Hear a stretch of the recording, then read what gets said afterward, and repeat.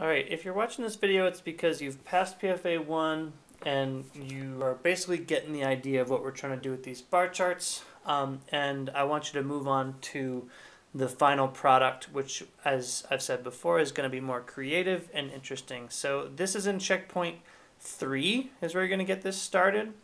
And if you click into checkpoint 3, what you're going to see is this. There are actually two options for checkpoint 3, or for the final product actually, and I wouldn't recommend the second option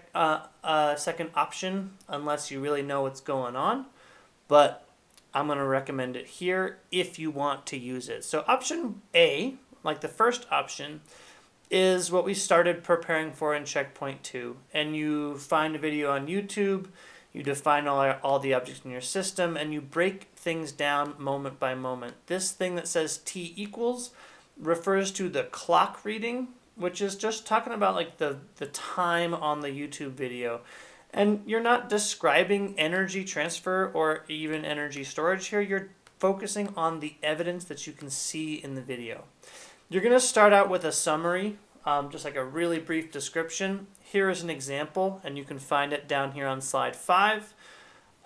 Notice I haven't even used complete sentences here. I'm just giving myself some idea of what the most important evidence is. This will allow me, Mr. Kramer, to give you some feedback on what you're focusing on. But notice I've chosen 4 moments carefully that make sense to me, and I have some reason for why I chose those moments. Later on then, you would then break these down in more detail. In the checkpoint, you're just doing 2, moment A and moment B. But later on, you'll do more than that, like 4 or maybe even 5. There is an exemplar of how to do this also. Notice this description has a much more detailed description of that same evidence that I included in this summary here. Now, the second option is really only open to you if you really know what's going on and you want to be extra creative, and that has to do with the Temple of Transfers game.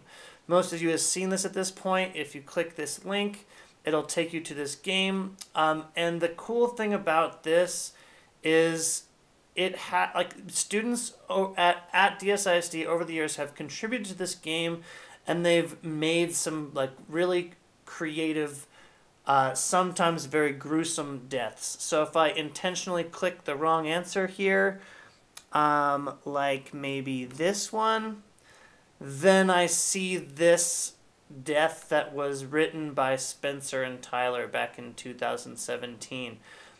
So if this option is appealing to you, if you have kind of a gruesome sense of humor, then you can do this as a final product.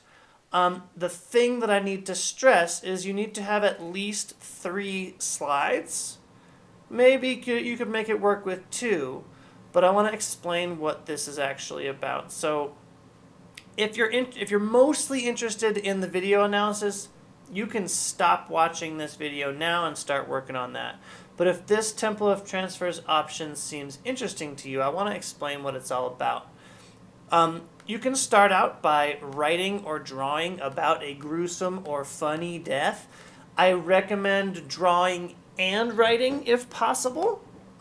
If you're enthusiastic about drawing, then we can work with a drawing only, and I'll probably write a description of it later.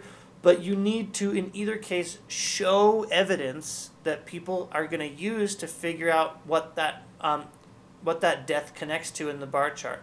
The reason for this is it's going to actually be the door that the person clicks on to get into the room that kills them, if that makes sense. I'll show you an example of that in a second.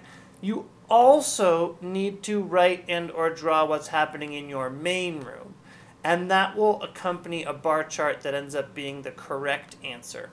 So let me just show you one that's back here so you can tell what I'm talking about.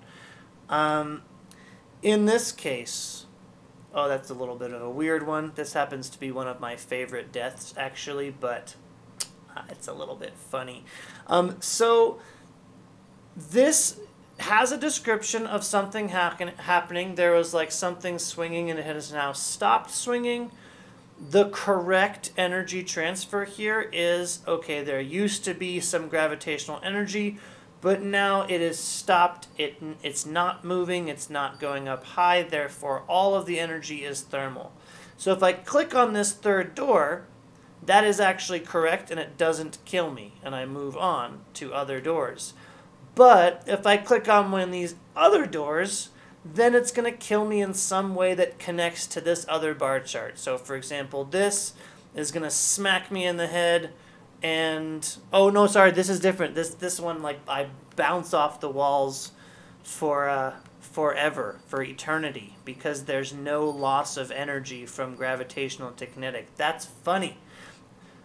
If this is interesting to you, these are option B, but if not, option A is probably more straightforward, and you want to focus today on finishing this checkpoint, whichever option you choose.